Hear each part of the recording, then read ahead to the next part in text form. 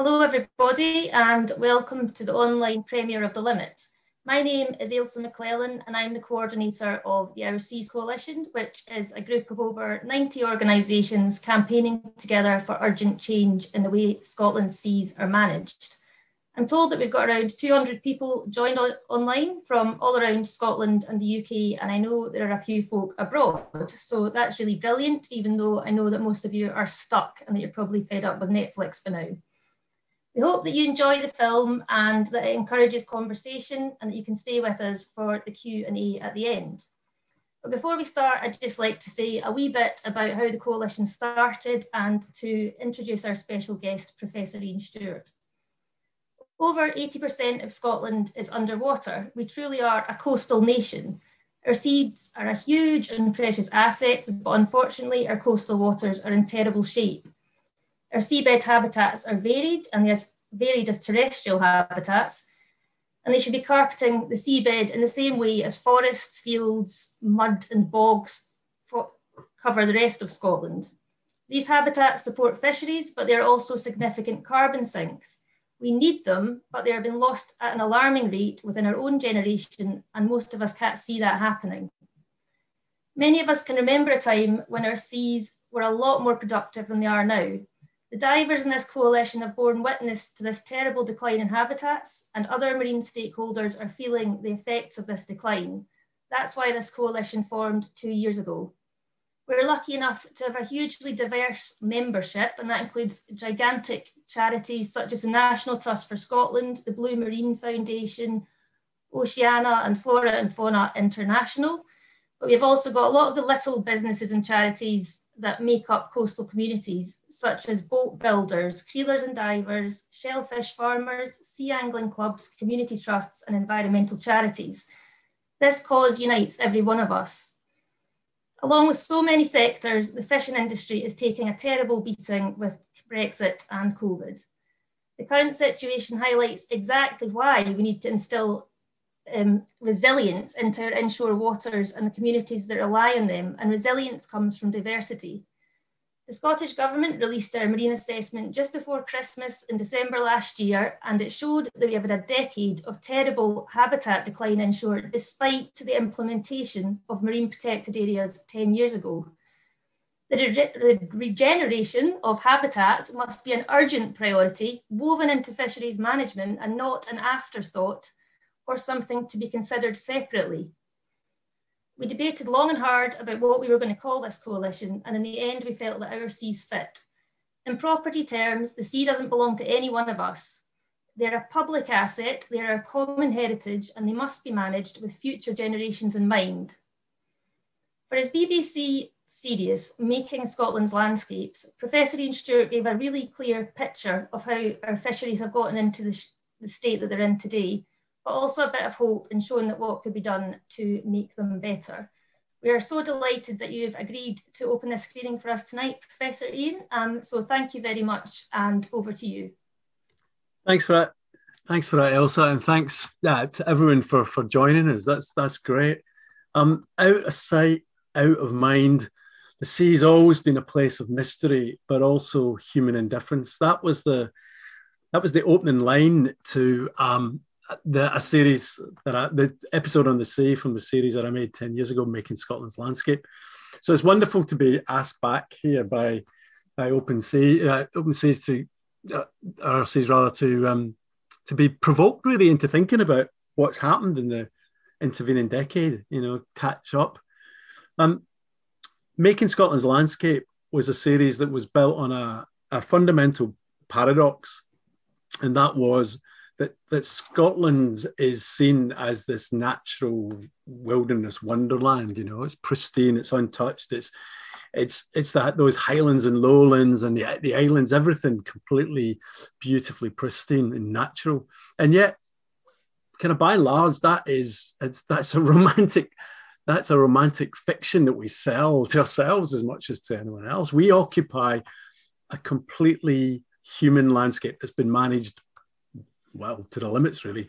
And I think for me, although I knew that from the academic kind of literature, it was still a massive surprise. I mean, I left Scotland in 1986 and living for my sins down in England for most of the time. So to go back and film in Scotland was brilliant on one level. You know, I was blown away and completely charmed by just the extraordinary beauty of Scotland, of course.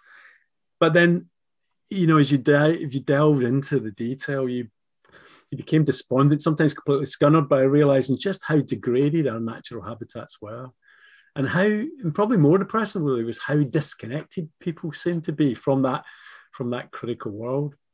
And it was definitely the sea episode, more than in any other, that really influenced me, because the premise of making Scotland's landscape was really influenced by the naturalist and conservationist Frank Fraser-Darling, and he talked a lot mainly about the land. You know, he talked about the Highlands and that's where you could see the disconnect. You know, he talks about Highlands being impoverished, food chains full of missing links, you know, a wet desert. You know, that's amazingly evocative. That a sterile landscape systematically asset stripped. So you can see it on the land. But that was the thing about those opening lines: out of sight, out of mind, a place of mystery, but also of human indifference, because it was a realization that sterilization essentially extended into those coastal and marine waters, and that was what was thoroughly depressing. But the episode ended up with me and Howard and the team at Lamlash Bay. You know, that was our grand climax. That was our future, looking into the challenge ahead, and it was pretty optimistic. You know, I think I've got my final words. My final words were, you know, there's still things to be done, but I can't help but feel optimistic that we can restore life and habitats to the sea, because it's in everyone's interest to do so. Well, what's the reality? 10 years on, is it better? Is it worse? What's the update on trawling and dredging and illegal fishing? What about we talked about the National Marine Plan in the programme. What about that, you know? And here's the irony. Making Scotland's Landscape was back on the screens again at the start of the year. And I got loads of emails because a lot of people thought it was new. And that in itself is quite depressing, that a programme that's made 10 years ago comes back on and everyone thinks it's just as fresh, that the arguments is just as relevant and relatable as they were 10 years ago. And so that gives a bit of an inkling that maybe not all is right.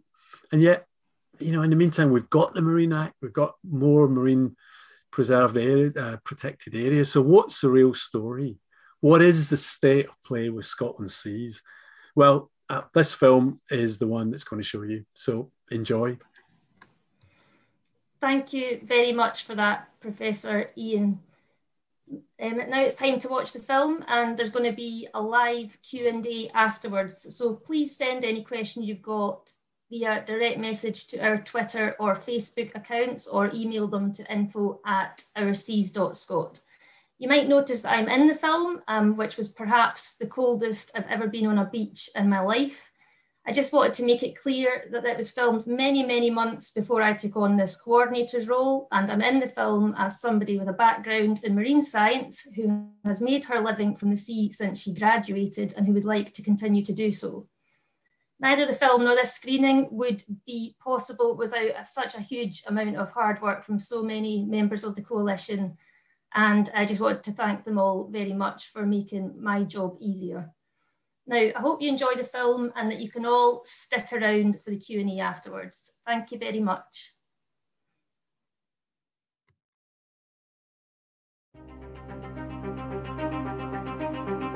It was once a hugely thriving ecosystem. We couldn't have cleaned it out anymore had we tried. It would be mad to assume that towing a heavy metal dredge over any of these habitats wasn't going to have a degrading effect on it. It's kind of heartbreaking to think that my boys might live to see a time when the seas are barren or close to it.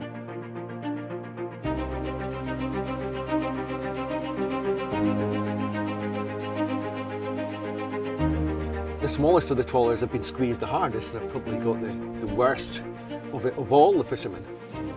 I think the problem doesn't so much lie with trawlers or dredgers, it lies with fisheries management. Imagine a limit around the whole of the coastline. It would just be a massive step forward. My dad is a fisherman, and fishermen, no matter how they fish or where they fish, they're all going to be judged by history in the same light.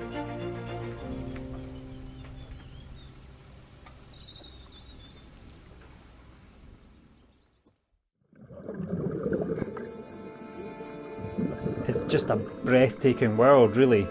You step into the icy water, you submerge, and it's just a totally new world that opens up around you. There's kelp forests tangled in knots that ebb and flow with the tide. There's octopuses crawling around on the seabed. Do you know what? It's really scary how quickly these underwater worlds are being destroyed, along with the fish that depend on them. And most of the time, no one even knows that it's happening.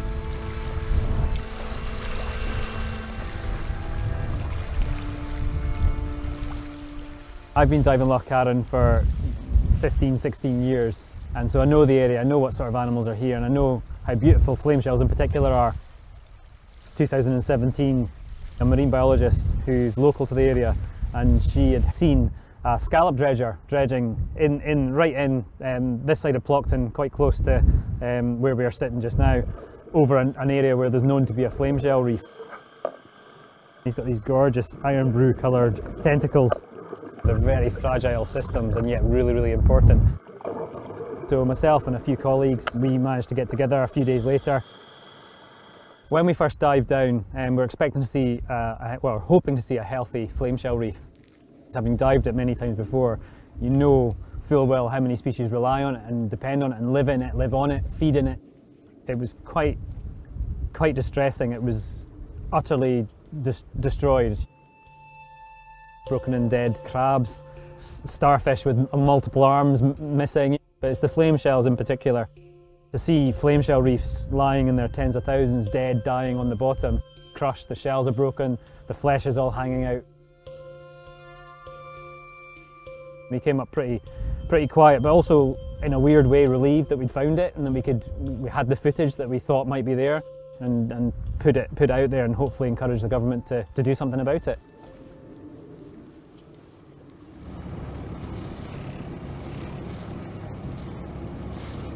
It's one of the things that makes fishermen being nice, the weather, the seasons, and definitely sunrises like that kind of make it worth it. Oh, jeez, oh, here we go.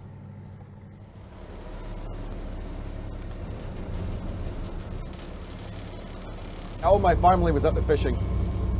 My dad's two brothers and my dad were fishing, and on my mum's side, her brothers were all fishing.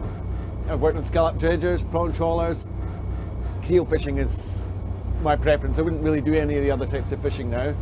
I find it a lot more palatable to do. When I was younger, I was working on trawlers. I'm pretty sure I got fired off one of the trawlers I was working on because I was running around trying to save all the fish. You see a lot of conger eels and skate and stuff like that. Fish that'll survive, even being in the trawl, but you have to get it off the deck quite quickly. And you're meant to be there shoveling prawns and tailing prawns. I mean, I can understand for the skipper of these boats seeing an idiot like me running around trying to save fish while he's trying to pay his mortgage and get a wage in for the boys, bad weather coming, all the rest of it. But yeah, it wasn't the job for me.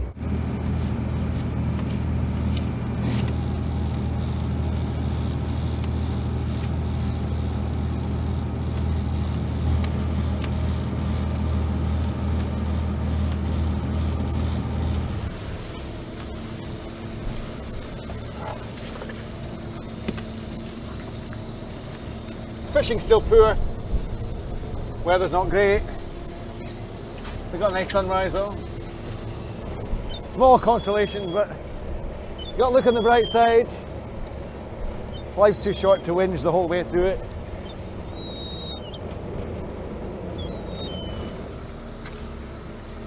So you get bedded prawns and non-bedded prawns. You can see these are eggs on the prawns. So we tend to try and throw these ones back. There's no law about it, but these are all potential prawns. And that aspect, keel fishing is definitely far more sustainable than trawling. The net has a set of trawl doors, heavy metal doors, which pull the sides of the net apart, and often the trawl doors are skimming the seabed. And if you get places where the trawlers are going round and round and round, like as happens in here, trawling is very similar to harrowing a field, I would argue. The first pass of the harrows, you just notice the grass flattened a little. The second pass of the harrows, they've maybe pulled out some moss and so on and so forth. But as the farmer goes round and round with the harrows, eventually he turns the field to a tilth with nothing living on the surface. There may be places where it's more appropriate to plough the seabed than others. But at the moment, the management says you can plough anything you can get your plough on. As a public, we have to ask, do we want all of our seabed to be ploughed?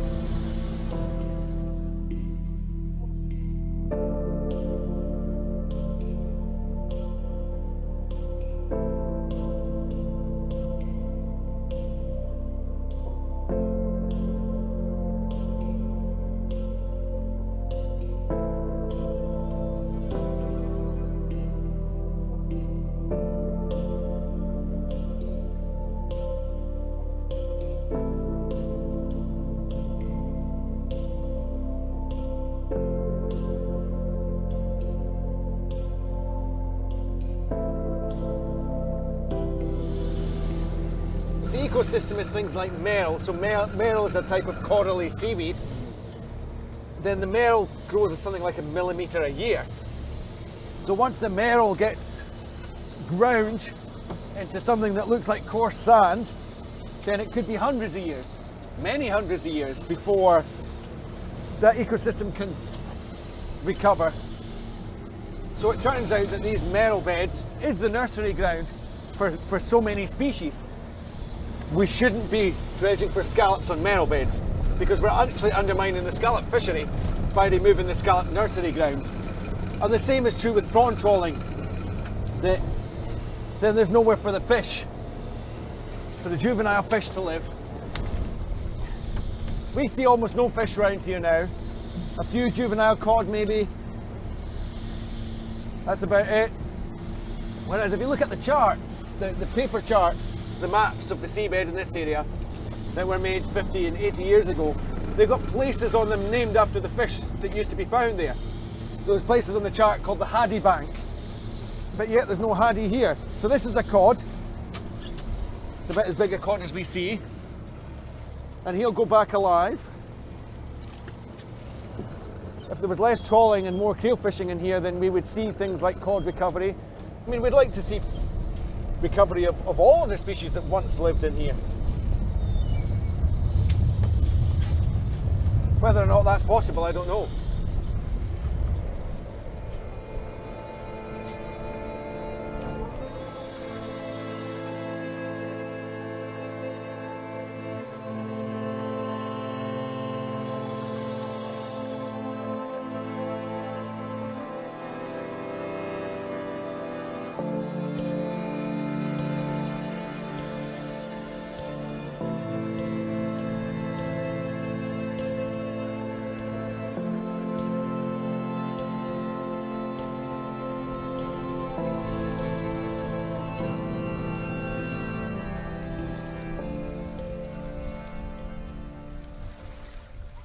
This is where I started most of my working life.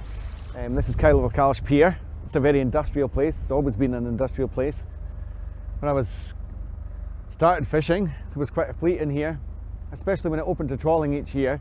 So this whole edge of the pier would be chock-a with boats of all shapes and sizes. It's quite a different place now than it was. There was once a lot more hustle bustle, nets getting stretched out and mended, forklifts zooming around. At break time, there would be a stream of blue boiler suits streaming out the door of the factory, all heading up to the shops. And now you're hard pushed to spot a fisherman. Over here behind me is the old Kyle Seafoods. It was my dad's prawn processing factory. Most of the local boats would be landing into there.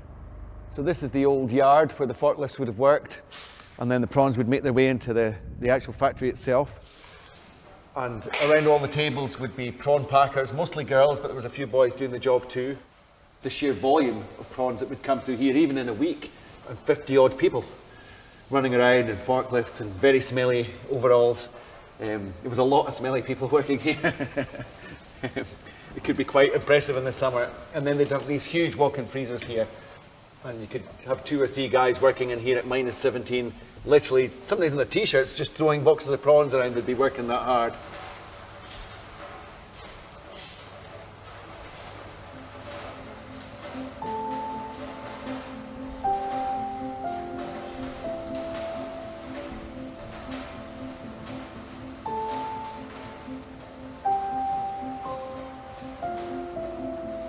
My dad had a fish packing facility, and then when the fish became more scarce they moved on to packing shellfish, and then eventually it was just prawn, and eventually there wasn't enough prawn coming in and the market was too volatile and the place folded. As we've worked our way down the food chain, things have had to change, and yeah, I would say this is another victim of that change.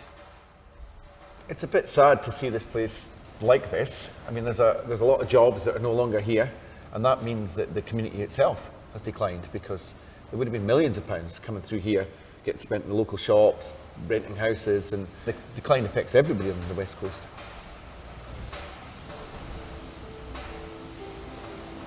It's interesting because I've read some of the arguments for and against that were argued in the 1880s when they talked about bringing the 3-mile limit in the first place. And even those who were against the 3-mile limit at the time, who were all for sort of unbridled capitalism and survival of the fittest, that kind of stuff, even those guys, I think they would weep if they'd seen what had happened now.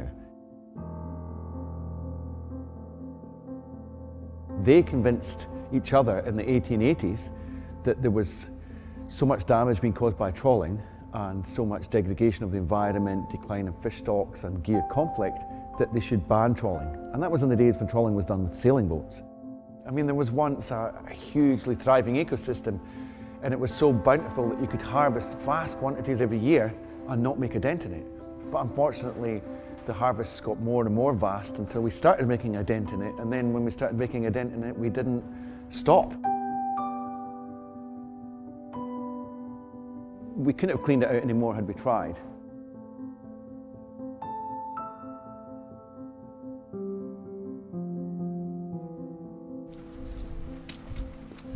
I'm kind of born and bred West Coaster. I love the sea, I always have. I was brought up beside the sea and spent a lot of time on boats my whole life. It's heartbreaking for me to think that we can accept the degradation in our inshore habitat when clearly we don't need to, and there are better ways of managing it for everybody. My name's Ailsa McLellan. I've got a background in marine science and I've worked in inshore fisheries management for about 18 years. Currently, we've got an oyster farm and are looking to diversify into seaweed. People have eaten it on the coast of Ireland and Scotland all through time. It grows abundantly and really quickly in our coastal waters. The kelp habitat is one of the most biodiverse habitats on the planet. It's comparable with a rainforest. Invertebrates, which in turn feed finfish, shellfish, birds, mammals like seals and otters, and of course us humans as well. All of these areas just support so much life. We've still got healthy kelp up in Scotland and we need to be protecting that. It would be mad to assume that towing a heavy metal dredge over any of these habitats wasn't going to have a degrading effect on it. And we have lost the finfish fishery largely in the inshore, to a massive extent.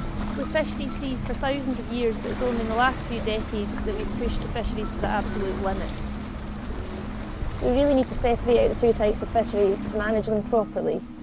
If we had a 3-mile limit back, we could still have vibrant fisheries and therefore vibrant coastal communities within the 3 miles. We could have creeling, diving, rod and line fisheries. It is really important that things are done in a fair way so that employment opportunities aren't lost. But with proper fisheries management, we should have more vibrant fisheries, not less.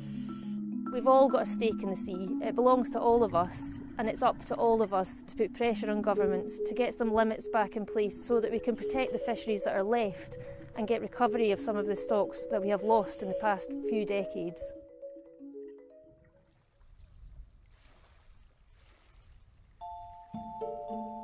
I spend a lot of time down the beach with Max and Cammy.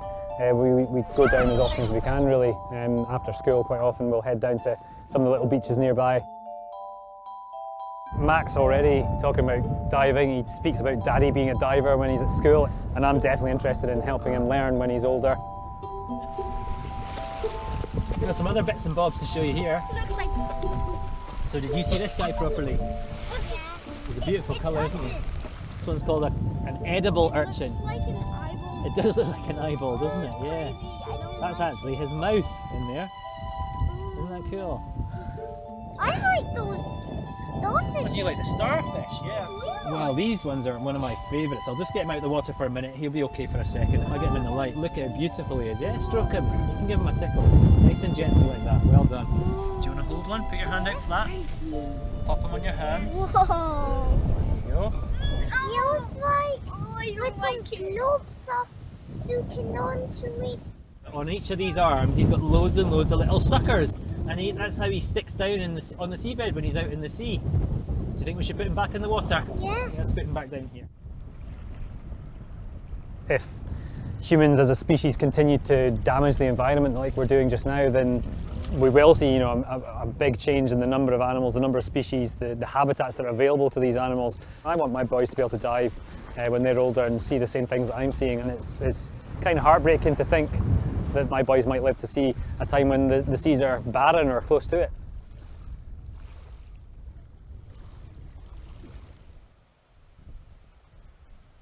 So well, we're hoping to move into this thing. My last temporary accommodation was more temporary than I'd hoped. I've been living on the croft here for quite a few years now. Unfortunately, the original caravan I got is barely habitable, so this place is going to have to do this now for the next wee while until we get the house built. If my grandfather and father had been builders, they'd probably know what I was doing. But no, they condemned me to life at sea instead. There's a little pipe cutter, I think it's at the door. Can you get it for me? You know the wee thing, I mean the wee black.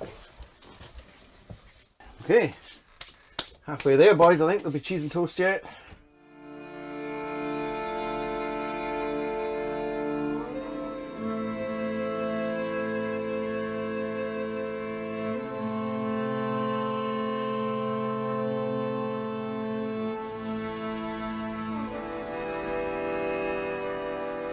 You know, if you compare what's going on in land reform with what's going on in fisheries, basically they wanted rid of the people in order to put sheep on the land.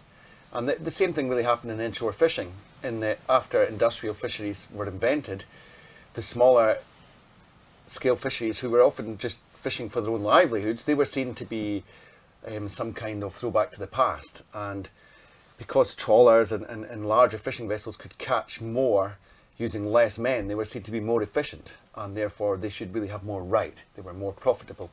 But what we're really seeing now is that the real profit that we should be getting from fisheries is employment and return to local communities. And these large industrial fishing vessels and fishing interests do the opposite of that. They often take away and deprive communities of their incomes and their ability to work their own resource base.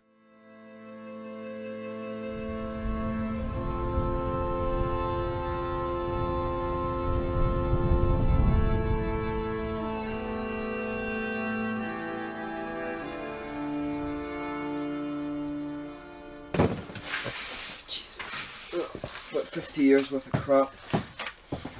Mind your French. Oh. Jump around there and pull that off, please. Okay. This is where the gas goes on, and I don't have any kind of an adapter.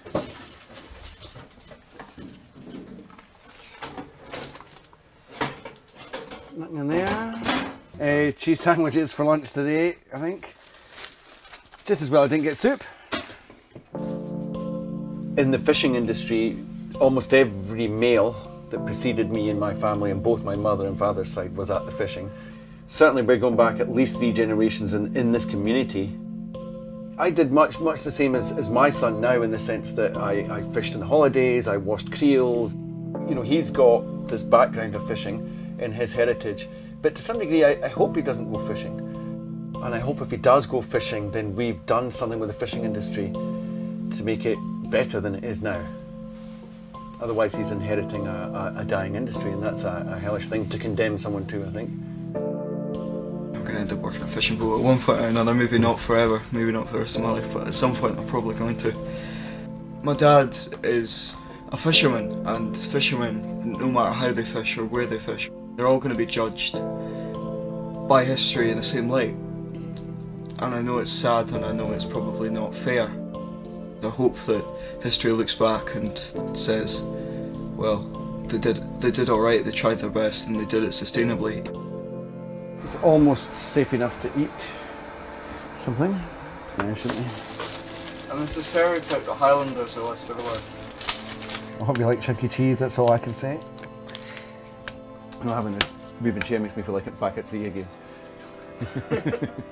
Rock back and forth. Nothing to do with your amazing trying out skills, does it? No.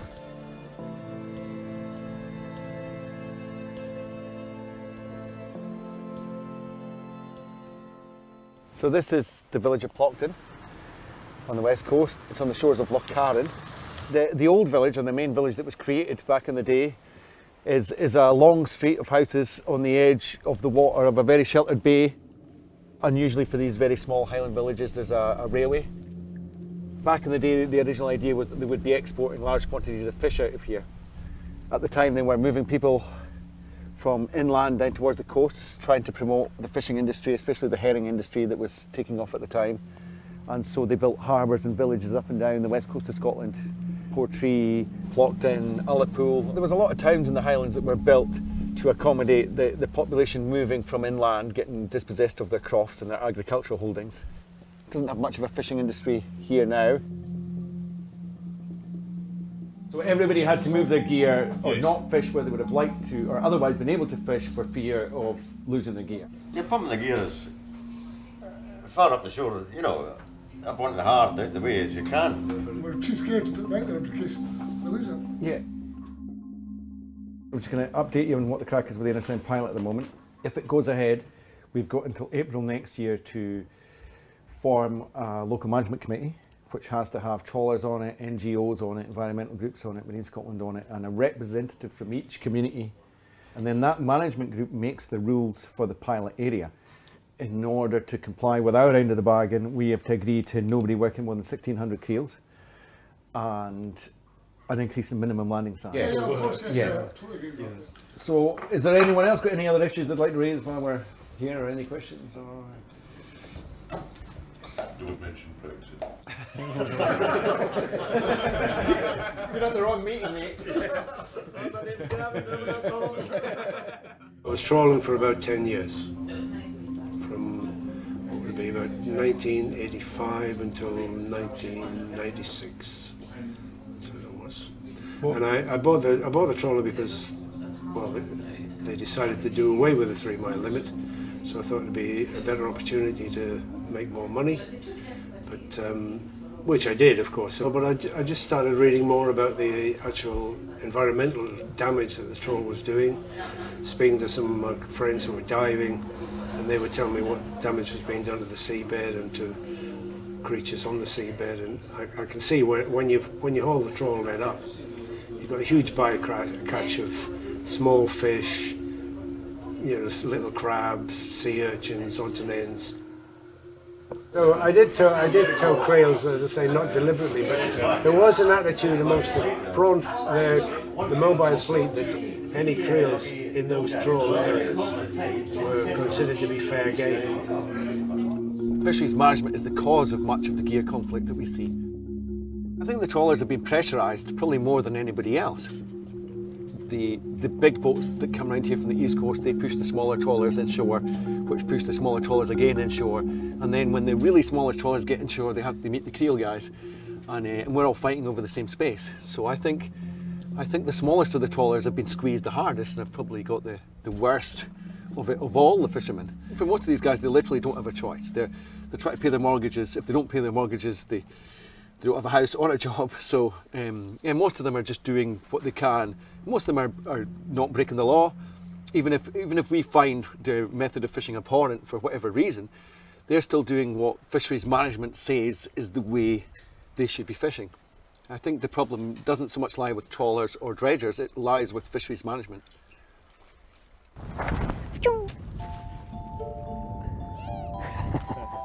Right, come over here a minute, boys.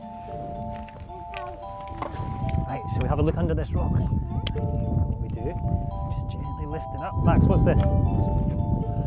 Crab. It's a teeny tiny little crab. He is tiny. This is his house, this is where he lives. Have you given him a name yet? Crabby. Pinchy, I like Pinchy. Pincher. Pincher, the Pinchy crab. In 2017. The strange thing about this whole circumstance is that the dredger, he was perfectly legal. He was perfectly able to come into Lough Carron, perfectly legally put down his dredges and dredge the area, despite there being a flame shell reef there. You know, we weren't annoyed at him. He was just doing what dredgers do, which is trying to find scallops. And that's the most frustrating thing about this, I suppose, is that it took someone to come in and damage that area for us to then manage to get it protected.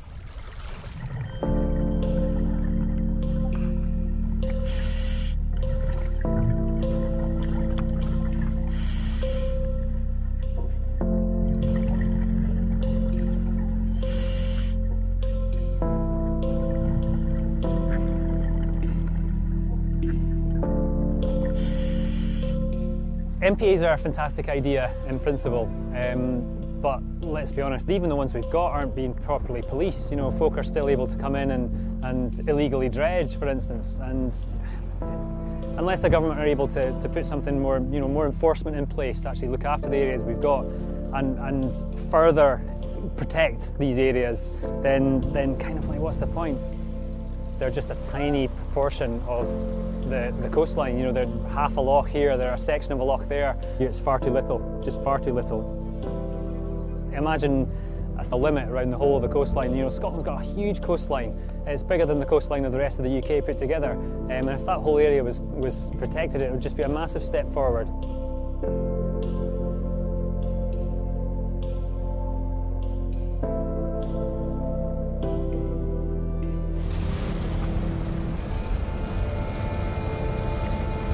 There's no doubt about it that fisheries management has been a colossal cock-up, a wasted opportunity, and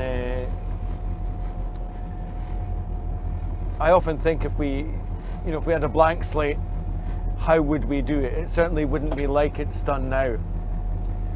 The problem is we don't have a blank slate, and now we've got hundreds of men whose jobs and mortgages rely on things not changing too dramatically, too suddenly. And that's my biggest concern.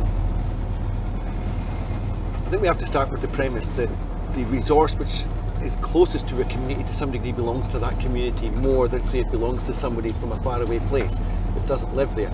And there's an incentive to manage a fishery properly if it's exploited by local people. Let's just say we managed to successfully recover the fish. Who gets to fish them? Because it's not necessarily the people that take the fall now and take the losses now that will get to fish them. The right to fish is based on ownership of quota. And because there's no fish here, nobody owns the quota. So we could go to great lengths, put some fishermen out of work, tie up the trawlers, pay a great pain, only for someone else to come round from the east coast in a big pelagic boat and clean the place out in a day. We need quite a lot of things to change, not just the trawling. The whole of inshore fisheries management needs to change. That's the crux of it. It's not the trawlermen's fault, it's not the fishermen's fault, it's the fisheries management fault. They've designed a system whereby trawlers and crewmen have to compete for the same thing. They've designed a system whereby only those who have got quota can catch the fish.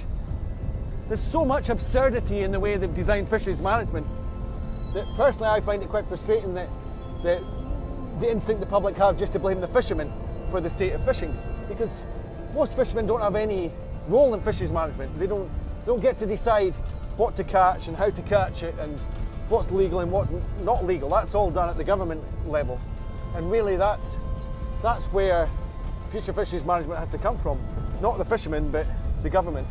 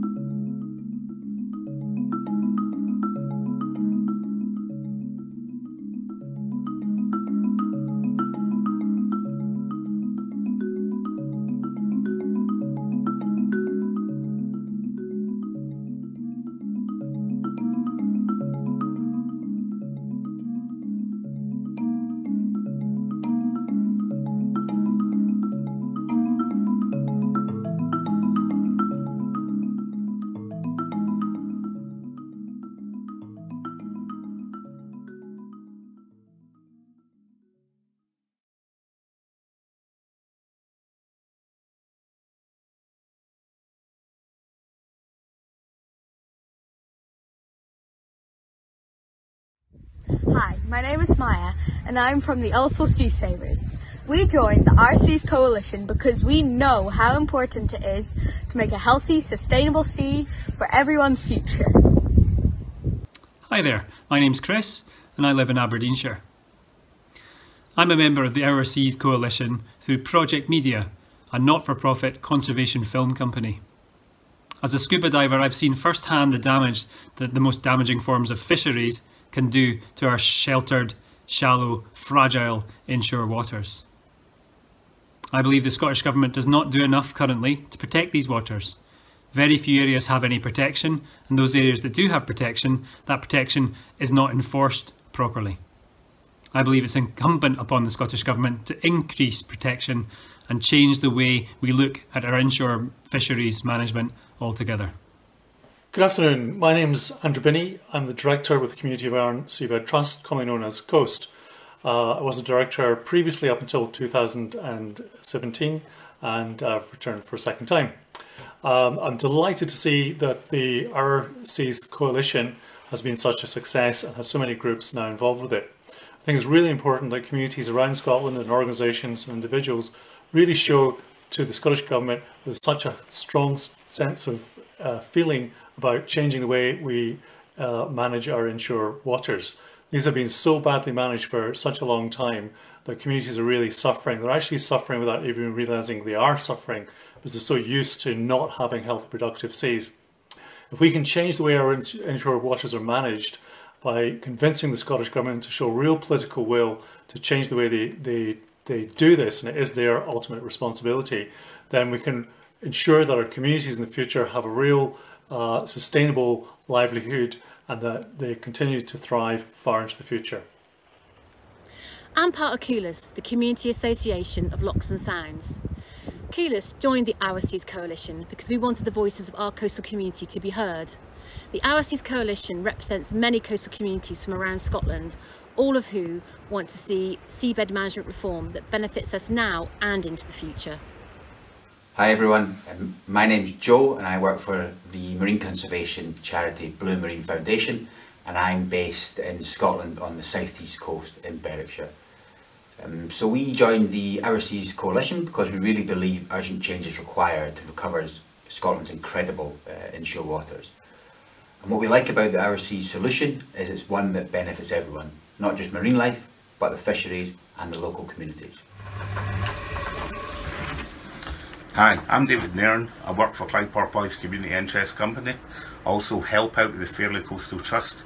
And why do we support the Our Seas Coalition? Basically, it's because we're sick of watching dredgers rip up the bay and witnessing all the damage it causes to the seabed and the marine environment. It's a changed environment. The Clyde's totally dominated by scavenger species. We know there's got to be another way. The health and the wealth, if you like, of the people and the environment totally depend on it. Look at the shambles we're in because of COVID and Brexit. Now is the time for meaningful inshore fisheries reform. A process that enables fishermen to transition towards more sustainable fisheries methods. A system that allocates opportunity to local inshore vessels that have a low environmental impact. It's simple. If we do this, we can help the environment and we can help fishermen. I'm Dr. Lauren Smith, the founder of Saltwater Life, a marine research and conservation organisation. We are members of the Our Seas Coalition, an important alliance seeking further protection and sustainable use of our coastal seas. I'm Willie Kennedy. I'm a keen Scottish sea angler. I'm involved with the Scottish Sea Anglers Conservation Network and also the Scottish Federation of Sea Anglers. As sea anglers, we would love to see better management of the inshore waters, in particular the stopping of the bottom dredge trawling that's allowed to continue. We would love to see the reinstatement of the 3-mile limit that was taken away in the 1980s. We see them being a member of the coalition as a fantastic opportunity for not just sea anglers but all marine orientated organisations, local communities, etc., to join together as one voice to fight for better management. And I would urge any other organisations or individuals to join up and support the Coalition's fantastic work. My name's Danny Renton. I work for a charity called Sea Wilding, and we do marine habitat restoration projects in Argyll. We're a member of the RC's Coalition, and we support the restoration of the inshore limit. And the reason is, if you talk to divers who've been diving up and down the west coast for the last 30 or 40 years, they will tell you it used to look like the Red Sea. Maybe not quite as colourful, but in terms of biodiversity. But now, much of it looks like a gravel park. And the reason is, scallop dredgers and bottom trawlers have been allowed to operate right up at the top of the sea locks, and they've blitzed the fish spawning grounds and the fish nurseries. And the result is the loss of biodiversity. You see it in the collapse in commercial fish stocks, and you see it in the collapse in seabird numbers. So we have to bring back the inshore limit to reverse this damage so we can restore the health of the seas and to give something for future generations.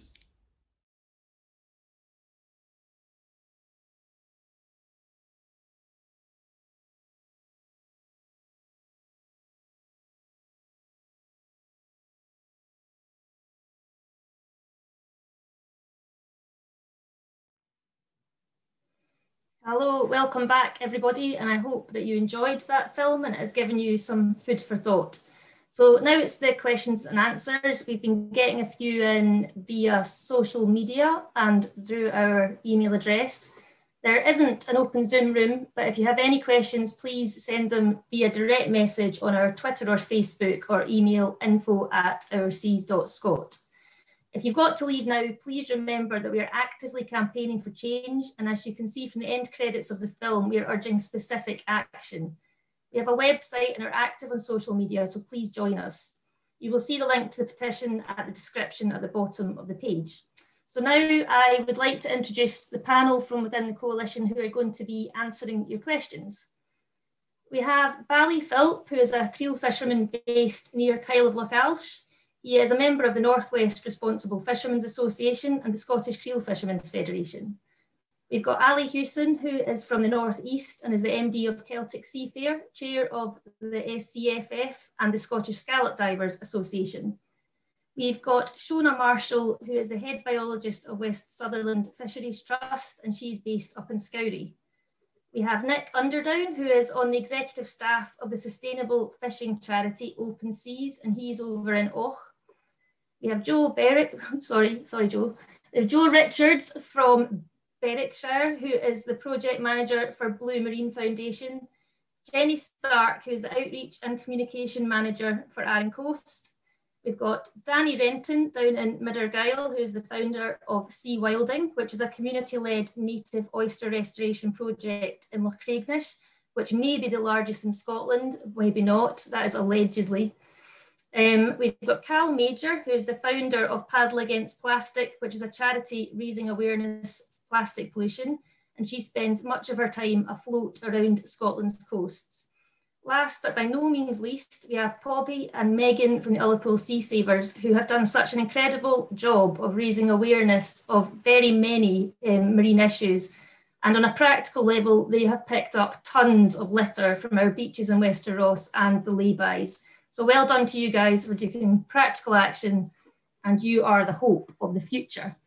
So now let's just start the questions. I'm going to ask them of the panel, and then they will hopefully wave their hand at me and I will be able to direct you to them. So the first one up there is, how much support within the fishing industry is there for this? Ali?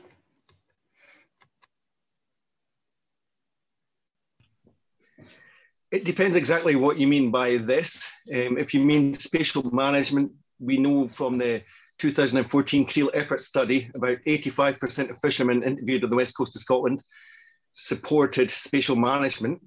If you look at the inshore fishery group's management plans, almost every single management plan has spatial management as a top priority.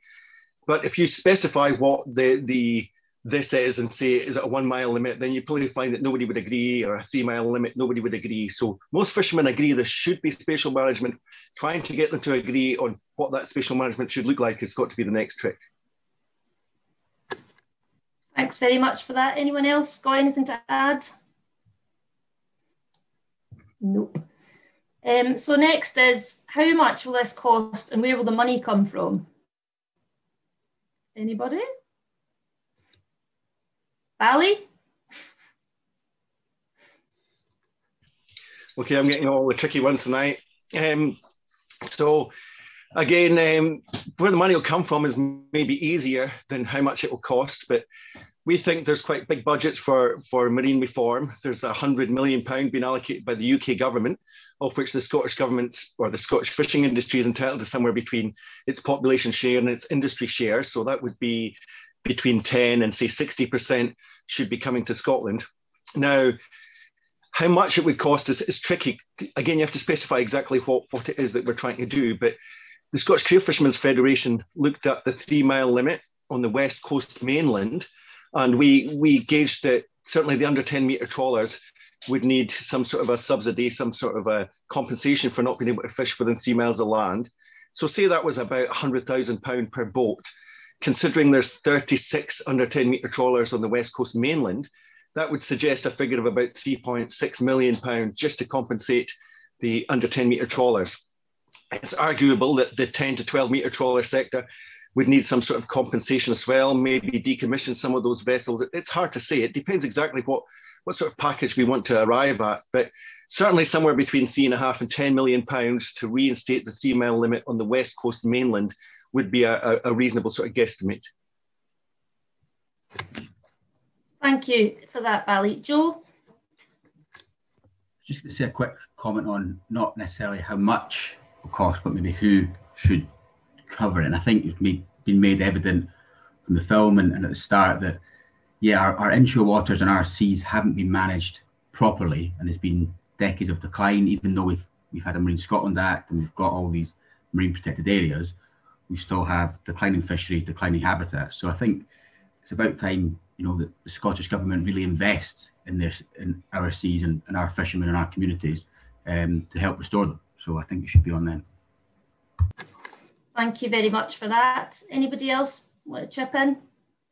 Nope. It was just, I would actually, it was just back to the first question, which is how much support we're from the industry is there.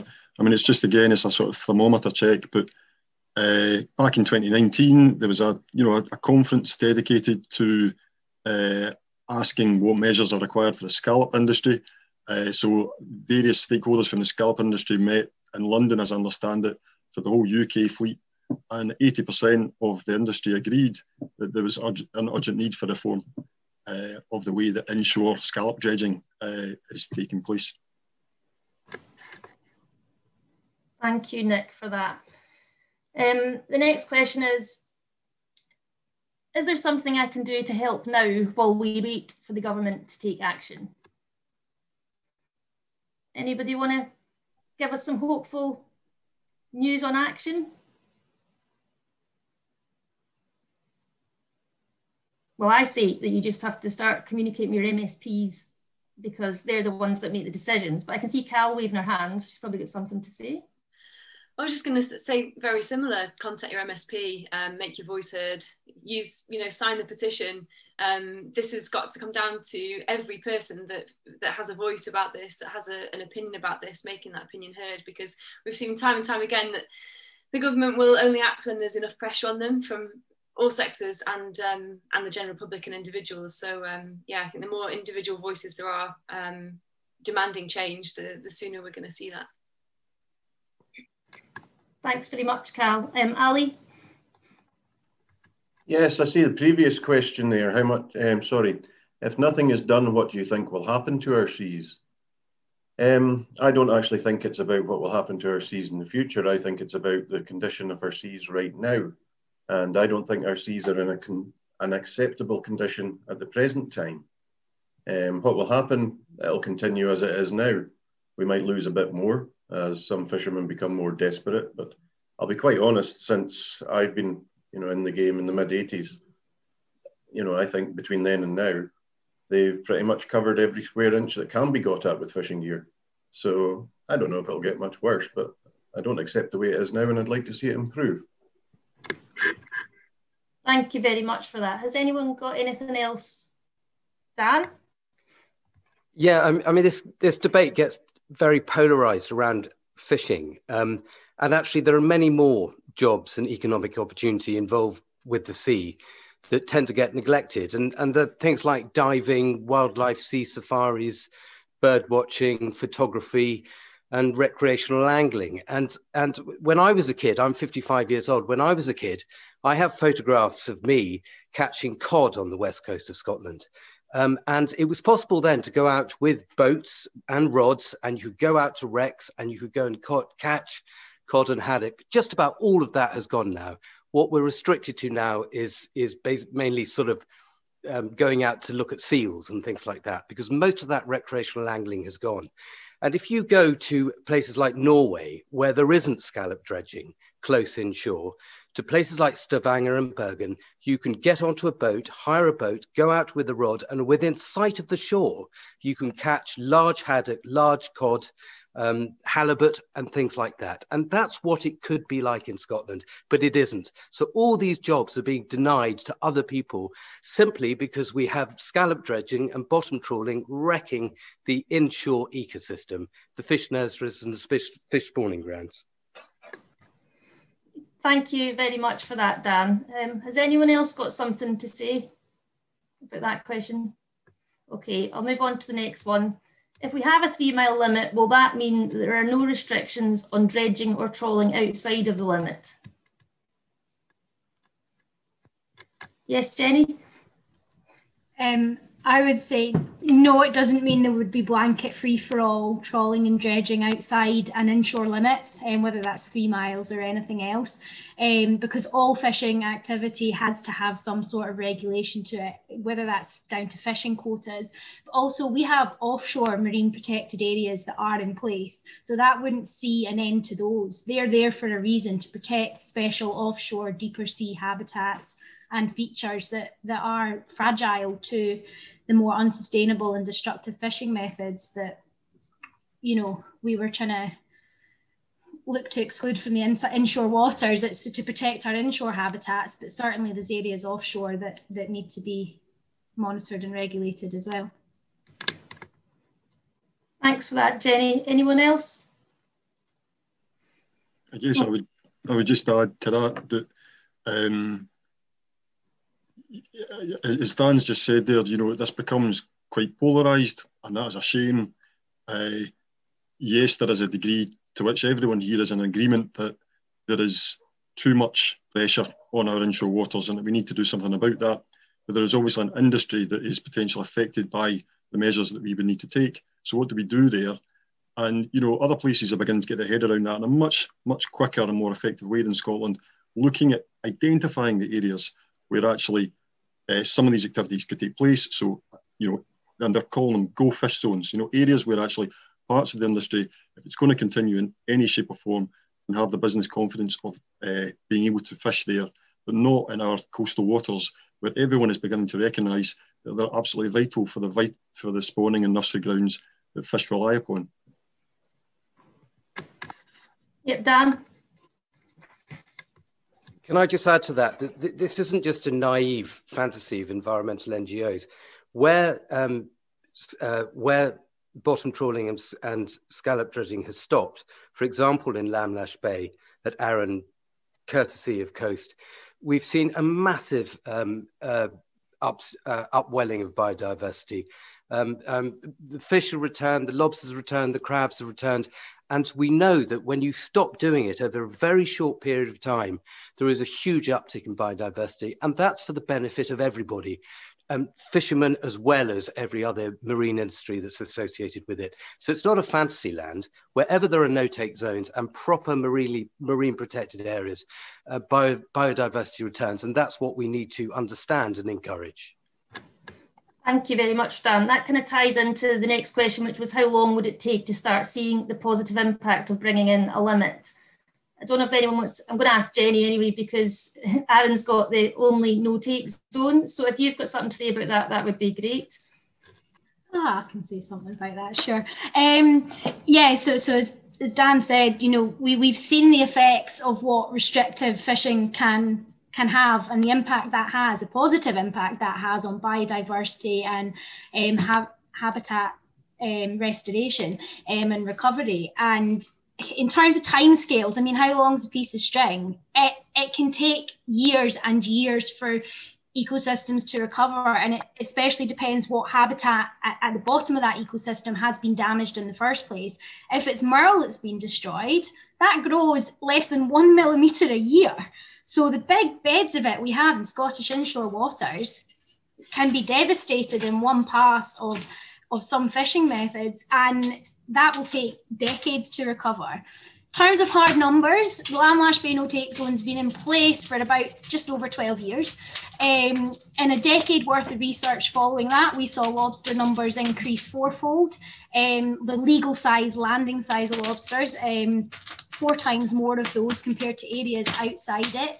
And you know, impressively, the marine protected area, which now encompasses our no-take zone, in just 3.5 years, we've seen king scallops increase by 6 times the amount that there was compared to baseline studies before the marine protected area was brought in. And that's a different form of spatial management. That's not a complete no-go zone. So we have the hard facts there. It's done by independently reviewed science. There's published papers on that decade worth of work. So timescales, we're seeing results within a few years, but to get those real key habitats back that are really fragile, it's going to take a lot longer. Thank you very much for that, Jenny. Joe? Yeah, I was just going to add to that some of the work we've done as well around the UK. And yeah, marine life and habitats can recover quite quickly. In the grand scheme of things, you know, Lamlash Bay and other places around the UK, you see recovery of habitats within 5 years, increasing, as Jenny said, crab and lobster, and you can start, if managed properly within that area, you can start to see benefits for everyone, fishermen, inshore fishermen, increasing catch, but also, as Dan mentioned, recreational activities and particularly to the local economy and livelihoods. So yeah, I mean, the amazing thing about the sea is it can recover, and it can recover back to its former self and can recover quite quickly. But I think what we really need to do is act now in Scotland. It's declining. If we're not careful, we will be left with nothing, and you know, that's to the detriment of everyone. Thanks very much for that, Joe. There's a question here that says, there is so much information and awareness of issues like climate change and the future we're leaving for young people. What can we do to get the young people more passionate? And I just think that they're not the problem. But I'm going to pass that over to the Sea Savers. Just like, what keeps you going in the face of this grimness? Megan? I think the most important thing to get young people into the sea is you've just got to take them there. Because once you're on the sea and in the sea, then you can't help but love it because it's so beautiful. And certainly my strongest childhood memories are all of beaches and swimming and sailing. And once you love it, then you're going to protect it. Thanks very much, Megan. I should say that Megan sailed further than most fishermen have in their lifetime and to the most extreme ends of the earth. Poppy, have you got anything to add to that? Yeah, I was just going to say, I think this is really important as it is our future. I think that it's absolutely necessary that we all come together to find ways and solutions of making change that is beneficial to us and our future. But we also need to find methods that don't have a negative impact on our seas, as it is so important that we have a healthy and sustainable ocean.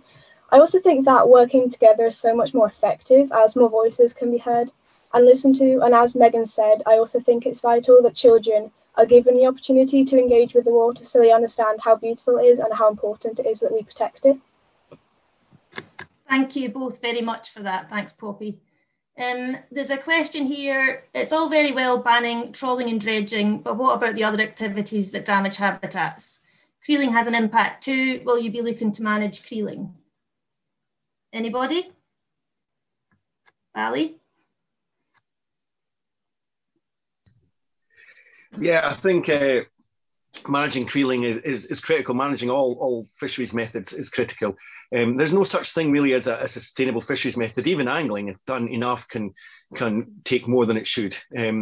So creel fishing, although it is benign, say compared to dredging and trawling, it is not 100% sustainable if left to its own devices. There's no guarantee that it's sustainable. So, you know, we would be looking through the Scottish Creel Fishermen's Federation for creel management that would be restricting the amount of creels that individual boats can deploy, and also restricting the amount of creels that can be deployed in a specific area. Now, these are quite hard things to do. The Scottish Government's never managed it yet. And we've proposed a pilot from our local association here in Skye and Lochalsh, where we trial creel limits per boat and boat limits in the area. And it's a controversial pilot. The Scottish Government has refused it twice. It's been in court. We recently won a court case about whether or not the pilot should be considered properly again. And hopefully in time we can write the prescription for how to manage a creel fishery sustainably. And that would be the model that we would hope we would roll out in the event of there being an inshore limit. Thanks very much for that. Joe? Yeah, just to add to that, so we've done some work in the south of England, looking at an area that has been closed off to dredging and trawling, and looking at managing the activities within that. And it's something we're hoping to do in Scotland as well, because I think it is, of course, the activities within that area, if they're not managed properly or effectively, then that can be detrimental or damaging to the environment. So, yeah, for sure, that there are, certainly for potting, what we found in Lyme Bay is there's a level that is sustainable where that can coexist with conservation. So you can have levels of potting where the fishermen are fishing sort of less effort, catching more, and can demand and often get a higher price for that. At the same time, you can have recovering or restoration of marine habitats, an increase in species, and often you see an increase in commercially important species as well. And you can have that coexisting with other users for the benefit of all. So yeah, they need to be managed, but it is possible, and I think very doable. There's quite a few questions about the film saying that it was inspiring, but it's leaving people down, or it's depressing, and about the future, and is it too late to fix things? But I think from what Jenny and Joe have said about these various no-take zones and things, show that there is hope and we know what to do. We just have to lobby to get that done. One of the other questions is, the Scottish Government say we have 37% protection from marine protected areas. The film says it's 5%. I'd like to answer that one. So we've got 37% designation, but designation means nothing without protective measures in place. The actual area of seabed that is off limits legally to trawling and dredging is less than 5%. Has anyone else got anything to say about that? Vali? Come in this, please. I'd just like to point out that we've got 30-odd% designated and mostly without management measures, but there's a huge issue about the enforcement of the existing management measures. For example, we've got a local scallop dredger here in Kyle, which practically every night of the week is in the marine protected area, and he's making an excellent living, which proves that marine protected areas are working. He's getting more scallops than he ever did fishing anywhere outside the marine protected area. But without enforcement, we're kind of, we're not going to get anywhere. So, we need designation, we need management measures, but we really, really need enforcement, because without enforcement, it's all meaningless. Thanks very much for that, Vali. There's a few questions about why aren't the government doing anything, worded in different ways.